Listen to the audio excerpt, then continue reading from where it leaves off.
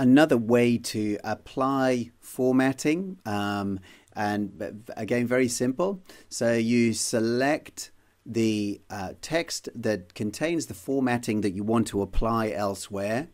Just go up into Format, Formatting, and do Copy Formatting. So copy formatting, and then I can go into here and I can just go Format, Formatting, and then Paste Formatting, and it will apply that directly to the text that I've chosen.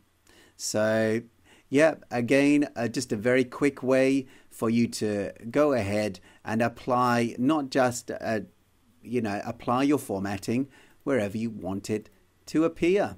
Okay, great.